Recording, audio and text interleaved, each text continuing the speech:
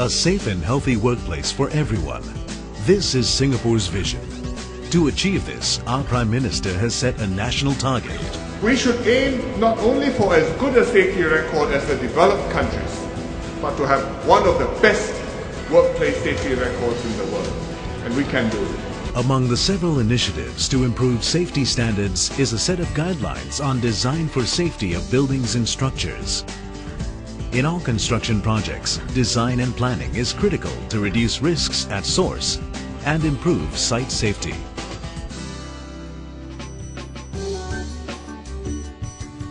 The new guidelines aim to better manage safety right from the start of any construction project. It recognizes that effective design and planning must be supported by a proper chain of communication to ensure accurate transmission of information. In this process, all stakeholders assume important roles. This includes the client, designer, contractor, and the Design for Safety coordinator. Clients play a crucial role in setting the right tone for safety and health at the start of each project. A client who regards safety and health as a priority encourages others along the construction value chain to do the same. By allocating ample time and resources to each project, clients will be able to ensure that construction works are carried out safely. As a developer, we have to deal with a very long supply chain, the consultants, the contractors, and many layers of subcontractors.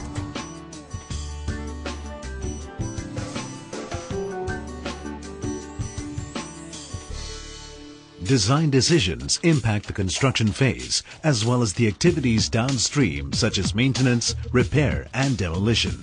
As such, designers play a crucial role in eliminating hazards and reducing risks right at the conceptual stage.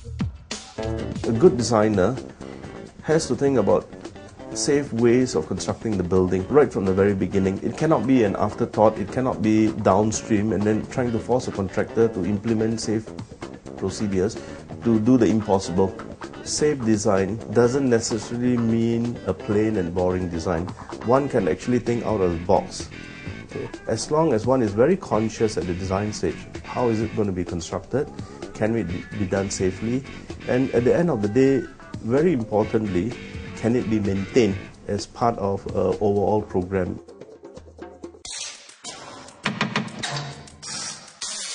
Following the design stage, both main and subcontractors must be able to manage the risks that are not being eliminated or mitigated. They must implement the right control measures. The key to a successful building is that we all talk up front. We talk about, how we're going to plan it, how we're going to do it safely. Safety is a big part of how we build. It's a big part of how we plan it.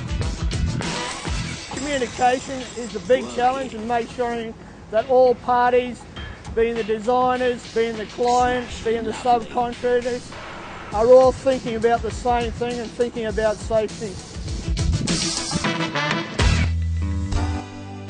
To implement Design for Safety effectively, the client must appoint a qualified Design for Safety coordinator to manage safety and health risks.